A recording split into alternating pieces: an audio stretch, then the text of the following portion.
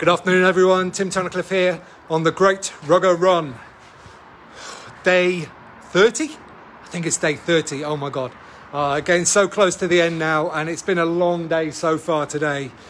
21, maybe 22 miles, I think, so far, and I find myself here at RAMS Rugby. Look at the state of this. It is beautiful. And as anybody that's ever watched this knows, I love a balcony that overlooks the first team pitch. And this one is a spectacular spot. Just up here, great views.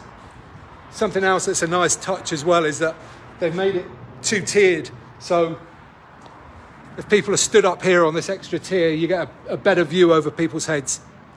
Well thought through, RAMS Rugby, good stuff. Okay, let's go inside and see if we can find somebody to talk to.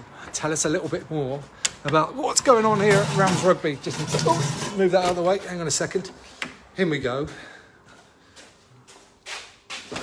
Lovely, fresh looking, beautiful new clubhouse. Now then, where can we? Here we go. It's Chris. How you doing, Chris? All good, all good. Good. What's your full name and what do you do here at RAMS Rugby? Chris Stillman, lead coach for the under-12s, formerly minis manager, club coaching coordinator, club referee coordinator, minis tour manager for this season. And I've been known to rake the grass on the first team pitch as well. So apart from that, that's it. So nothing Not too much. Really, yeah. No, hardly any time spent here. And how long have you been involved in the club? Since I brought my youngest lad up into the under-6s, which must have been 6 years ago. Okay. So yeah. Wow, you've done a lot in 6 years. Yeah. I forget to say no quickly enough. Yeah. I knew the club slightly before. An ex-colleague used to bring us up here for a work lunch every now and then. But yeah, mainly involvement with the mini section and playing for the fives as well. Yeah, let's talk about that now, actually. Okay. Because you mentioned earlier that maybe if you turned up training, then you might get a game for the fives. But how does it work exactly? So, first thing I was told was, having not played rugby for 20 years, I played a Boxing Day game that we have here every year, minis coaches and dads versus juniors coaches and dads, and I got smashed to pieces, but loved it. And I said to somebody I'd like to start playing again. If I turn up for training, will I get a game for the fifths? And I said, if you turn up for training, that's probably a bit much for the fifths. But basically, if you can either run or catch, you'll get a game for the fifths. If you can do both, you'll be a star, was what I was told. So, yeah, so I started playing again 6 years ago, and yeah, it's been good. Yeah, injured every other game, but good. Yeah, but keeps you on your toes. Yeah, absolutely, yeah. Good stuff. So let's talk a little bit about the room we're in now, because I understand it's relatively recently had a bit of a refurb or an extension. Yeah, so I'm trying to think how long ago. It must have been about 6 years, I think. So if we were stood, this would have been the edge of the old clubhouse here, and if we were stood here, we'd have been on a balcony, which was perfectly safe and secure. It didn't always feel that way, but it was perfectly safe and secure. So you'd have a crowd of people on here watching the first team on the pitch over there. And then I think the decision was made really with a few things in mind. Wanted to get a ladies team started, needed more changing rooms available for it. So downstairs, big extension. We've now got 6 changing rooms downstairs. We've got segregated areas for the referees and ladies referees as well, so they've got their own space. And then we got this amazing event space and the balcony outside, which you've obviously seen already. So this is great for the Christmas parties, for the pre-match lunches with the first team. Often 120, 130 people, I think, will be sat down for lunch here. Same kitchen space that we had previously, but I'd say the quality of the food, I am told reliably, I've eaten it, I know it's good, but it's gone up a level from where it used to be. Proper chefs coming in, making proper food. And yeah, it's good. It's a really good day. My firm does a sponsored match day lunch here once a season. And it's good, yeah. And it's great in the summer because the doors all open up and it all becomes one big space. And yeah, amazing. Tell me about what it's like to be on the balcony. I'm thinking an early season game when it's still sunny and warm. When it's still sunny and you've got the sun on that side of the pitch as well, so you're bathed in sunshine here, and caps and sunglasses to the full sit out on the balcony, and it'll be 3 or 4 people deep at the balcony out there, and you've got a little step there, so it's kind of get the short people to the front so everyone can have a little view, and you've almost got like terracing built in with the steps. But it'll be heaving out there. It's a great atmosphere. And then down outside off the balcony, right by the first team pitch, this little corner down here, it gets properly raucous down there. Yeah. It always gets properly raucous. Is there a little outside bar there, did I spot? Yeah, just so we've got the Ram Shack, which is just down that side of the balcony, which is fully equipped, and they've got all the beers down there. It's got proper bar set up, so you've got everything you could want down there, and the food is served down there as well. And as often as not, they'll get a barbecue going outside as well. So it's a really good setup. And they'll invite local firms who'll come in as well. There's a local pie company who'll come bring their pies up, served outside. There's a local brewery who are on the same industrial park as Duncan Lynch, one of the key sponsors. Siren Craft Brew will come down here and they'll have a little bar outside as well. Yeah, it's a great atmosphere. Good stuff. Okay, let's take a walk after you. Let's go first, and we'll go and see a few more things. We'll have a wander outside. Yeah. So on the way down, we're going to look at this remarkable piece of art, which I absolutely love. Let's just get a little bit of picture of that. There we go. If you can just describe it as well, please, Chris. Yeah, so we've got a little plaque up here which gives some details, but the artist who did this is actually the father of one of the first team players, Ben Henderson, who's first team hooker, has been with the club for many, many years, and his father's an artist and came up with this absolutely incredible piece. And some prints of it were done as well, which were available, might even still be available to buy, but yeah, Alan Henderson is Ben's dad. Put this together. Front row Rams, obviously great little mix. His son plays in the front row as well, so all the references are there. It's fantastic, and it is, yeah, it's a lovely piece for people to come up the stairs as they're coming into the clubhouse for the first time to see that. It's yeah, absolute class. Yeah, I mean, I think my exact word was wow. Yeah, absolutely, yeah, and it is superb. Yeah, very lucky to have it. Yeah. Yeah, it's a great piece. Okay, let's wander down. Carry on down. Down the stairs. Here we go. Look at it. There it is behind us. Literally greets you as you're coming up into the clubhouse. Oh, we've got the Rams mosaic as well. I didn't spot that earlier. Okay. Yeah, I don't know. I'll be honest and say I don't know a huge amount of detail of it. Apart from it looks absolutely beautiful. It does look beautiful. Very sparkly as well. Yeah, it is. Indeed, it is. It is. Very arty club. Yeah. Don't always expect that at rugby club, so it's nice to see. Absolutely. Let's take a wander outside. There we go. This is a raucous corner you were talking about a minute ago. It gets lively down here, and we've got a pretty powerful pack. We're pretty much always playing this way in the second half. We've had a few games. In fact, we had one game. Which one was it last year? I think with 6 minutes to go, we were 12 points down and 2 penalty tries in the last 5 minutes from scrums just over there. It was quite lively just here. The crowd liked it. Yeah. Okay, so you mentioned a powerful pack there. Let's go and find out where that pack gains all its strength from. Absolutely. Yeah. There's been a lot going on in the club. There's a lot of new things have gone up, and it would have been a close season before last that we put in a marquee semi-permanent building, so no planning issues to worry about. Just over here, which may be used for some of the players in there. Oh, that looks awesome. So that was just our COVID-safe outdoor dining area. Righto. This is the gym in here. We probably shouldn't go in because we'll drag mud in there, but we can certainly have a look. We'll have a look through the door. Yeah, we've got one of our strength and conditioning coaches. You're on video. And we've got Catherine Ault, who's on the exec there, as one of our strength and conditioning coaches on the rope. But can we come in and have a walk around? Can we have a little wander around? Do it. Let's do it. So, 22 so far. Yeah. So this looks like a remarkable space. So before this went in, how big was the previous gym, Kath? The previous gym would have been inside the clubhouse was what, 5 metres by 4 metres? Yeah. Not very big. And now we've got this with the branding. Yeah, let's have a look at that. Yeah, what space. Our marketing team are pretty strong on the brand, it's fair to say. Yeah. I mean, you may not be the person to ask, but what's this? Do you know what? I have no idea. I would like to think there's some sort of punishment element involved with the dartboard. Can anyone explain the dartboard? Oh, that was a first team social. Okay. It was in the clubhouse. Right, okay. And somebody ended up with darts in their head. In their head? In their head. Okay, I'm not sure if you heard that, but this was to do with a first team social, nothing to do with gym, for example. I mean, I was thinking maybe you throw a dart and then you'd have to do whatever number of press-ups or whatever. If you get a one, it's burpees or something like that. Yeah. The worse score you get, the more horrible it is. It was a social thing. Yeah. Okay, cool. Excellent. Let's wander around.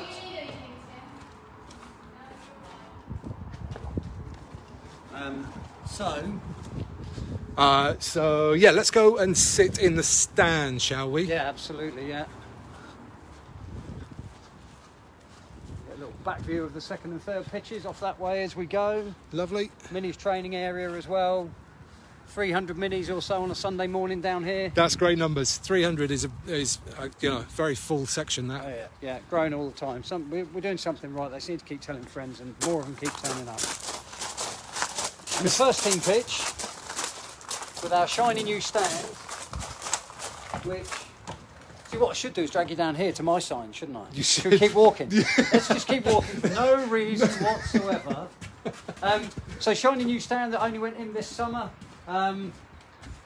put in by one of the key sponsors of the club, Duncan Lynch Precision Engineering, who did the majority of the work on it. We talked earlier on about it, but you see the echoing of I mentioned the marketing team; they are on point. Someone's left a pint. That's a nice touch. Is that for me? Yeah, if you like. I would like to swear to how fresh it is, but and some minis have left some kit as well. Oh, look, there's my sign there. Look, we've just gone past it. Oh well, let's come back. Let's come back a bit. Yeah. Let's come back. Let's reverse. The leftover pint. There we go. Let's just stand here. There we go. Perfect. That's good. Yeah, that works for the sponsor. But yeah, so Duncan Lynch put this up in the summer, and it is great. We came in for some of the pre-season games in the sunshine. It's awesome, but because the sun's always on that side during the summer. Frankly, to be honest, sat here and absolutely melted. It was fantastic. The pitch is immaculate these days. There's a hell of a lot of work goes in. We've got a volunteer force every Friday. The Friday Club who come down and do a hell of a lot of work. They'll do a lot of the work around the ground, some of the basic stuff around the pitches, but a hell of a lot of money gets poured into it to make sure we've got pitches all year round. Because we've got a big mini section, we've got a big junior section, we've got 5 men's teams, we've got a ladies teams. The ground gets a kicking, so it needs a lot of work. So who's involved in that Friday gang? A lot of the older retired members of the club, ex-players, guys in their 60s, 70s who just say, I'll come down, and they do all sorts, repairing, holes in the car park. I've been down here with them raking up grass where they've cut the grass and needed raking up for a first team game. They come down, and we've had guys here doing all sorts, clearing snow, and they're a really, really great bunch, really good bunch. And it looks immaculate, and there's a lot of work goes in. The marketing team, mention them again, but you see the colour scheme around the back. Courtier's another one of the major sponsors of the club. Gary Reynolds, Kathy we just met. They're all around that side, and it just looks awesome. It looks the part, and it's all echoed. You can see, so my replica minis kit, dark blue and red, which you can see up there. We've got the light blue as well, and you can just about see on the posts, maybe, the dark blue and the light blue on the posts, which I'm told... I hope I'm not wrong, but I'm told it's to do with... Let's pretend it's right. Yeah, absolutely. Yeah. So the club was originally Old Reading Enzians. It was a club for the old boys of the Reading School, which was the Old Reading Enzians Association. And when they go off to university, some of them go to Oxford, some go to Cambridge, light blue, dark blue, and they come back. And it was an element of uniting them, bringing them back to a club, and, graduates from Oxbridge could come back and play at their home club and have an echo of the colours there, and that kind of works through. We see it on the sleeve again here, the dark blue, light blue, and the red. So it's really pulling it all together for when we're a global brand. I've got to say, when I came in, my immediate thought was, wow, this looks great. Like it looks like there's been some thought gone into everything that's happened here. Yeah. And it's obviously no accident. So it's working. Yeah, absolutely. Yeah, it is working, and we're growing as a club at pretty much every level.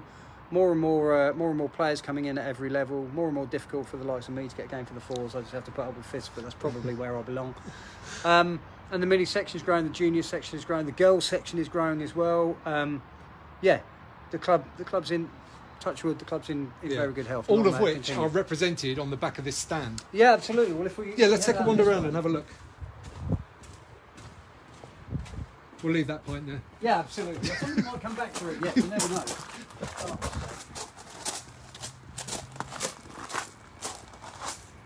So we've got out the back of the stand here. The key things of the club is it's a community club, and it's a club for the members and for all elements of the community. And you can see as we look along here, you've got some of the VPs are on here. We've got minis. We've got the ladies section. We've got some juniors up here. Colts, first team and senior squad. There's some of the more the social rugby, should we call it, third, fourth players that are showing down there, and that's a really, we talk about the Ramily. Do you really? So you'll find that hashtag dotted around the Ramily, where it is. Love it. We want it to be a community club. We want everyone to be involved. We want from there's 5-year-olds that are in the mini section, 5 through to 105, but everyone's involved. Everyone can be as involved as they want to be. And it's a good atmosphere. It's a good family club. It's friendly. Yeah, good stuff. Let's keep walking. Let's go over to let's head over towards the Rams shack for a second. Yeah. So I think it's good to see that, you know, obviously there's a lot of ambition here in terms of where you want the club to be, but it's great to see that you are still serving the whole community as well. Yeah, I think so. We're currently sat third in National 1. The abortive 1920 season that was obviously cut short because of the pandemic. Once the league had done their calculations, they put us in at second place, which was the first season in National 1, which was an incredible achievement, especially as we've still got players playing in the first team who come through the mini section here. They're playing incredibly high level rugby, but they come right through the club. And there's a lot of even if they're not from the club originally, there's a lot of local lads that play in the first team in the senior squad. And there's a lot of other things that go on with the first team. So every home game, one of the mini sections will be guard of honour. When the players come out, we'll have the mini. So it might be my age group, might be the under 12s who are getting to the point where they're a bit too cool for it. But you get the under 6s who will be stood out there. They'll wave the players onto the pitch, and then at half time they'll do a little demonstration game out on the pitch in front of the crowd, which is awesome for them, absolutely superb. And we'll get the first team, or the senior squad, because it's a big squad. They'll come down and help out 3-4 times a season with the mini section, come down and do some coaching with them, which is great, because, you know, these kids are bloody heroes on the pitch out there, and then suddenly they're coming and training with them. It's absolutely superb. So yeah, that Ramley thing, that does really mean a lot. And we're getting good numbers down here, which is one of the reasons that we've got this here, because the bar inside is struggling to serve everyone. Yeah, I mean, if you've got to go upstairs to get a beer, it's a bit of a long way. Just slows you down. Yeah, absolutely. Yeah, absolutely. Yeah. Okay, one last thing that I think we should definitely feature is this section over here, which is it's bizarre, isn't it? We walked all the way around. Oh, there we go. We're back. Yeah, sorry. So this is the disabled viewing area. Yeah. And yeah. All right. Okay, there we go. Back on. Or do we just keep talking? Keep talking. Right, we're back. So yeah, this is one of the things that's gone in with the new stand going in. Important for us to include everyone as far as we can, and we've as a club we've had direct experience of a player being injured and being left with a life-changing injury a number of years back, and I think that really focuses the mind as a club that to be inclusive, to be aware of these things, and off the back of that, the Injured Players Foundation, who did a huge amount of work with the lady who suffered that injury. And as a club, there's been a lot of fundraising that's gone around it. Yeah, so it's important. It's, everyone should be rugby should be available to everyone as far as possible. Yeah. And that's an important thing to us. It's for the community. It's the rugby community, the wider community. It's vitally important. Yeah, excellent, good stuff. Now, you've been good enough to come running with me today so far. Yeah. Can you just explain to everybody exactly how slowly I'm running at the moment? Perfectly good pace. I wouldn't complain if you were going any faster. I wouldn't be keeping up with you. No, for a man who'd already done 20 miles before I started running with you 2 miles ago, you're moving perfectly well. It's ludicrous, to be honest. Yeah, and what you've got another. 7.5 miles, 8 miles into Henley. So yeah, I'll do 4 of them. I'll do 4 of them to Wargrave with you, and then I'll turn around and come back, because 8's going to be about my limit on my legs, I'm afraid. But yeah, fair play to have done as much distance as you had, as regularly as you have over so many days, and frankly to have done 20 miles a day and to still be on your feet. Still able to talk as well. It's absolutely, yeah, fair play. Okay, Chris, thank you very much. No problem at all. I'm going to finish this video off and then we'll get running again. So there we go, that's Rams. It's a lovely setup here. It looks like a great place to play rugby, and I just like the way the pitch, it looks like a proper rugby pitch. It looks earthy and nice. I like it. So I am on my way to Henley Rugby Club now. Oh God, 7 miles, 7.5. Not quite sure how much longer, but I'm going to be speaking to some nice people there. Don't forget, this whole thing is all about mental health, raising awareness for mental health issues, and hopefully a few quid as well. So anything you can do to help share this message, help get this content out there to more people, just really helps. So if you can, really appreciate it. Thank you very much for watching, and I'll see you on the next one. Cheers, bye.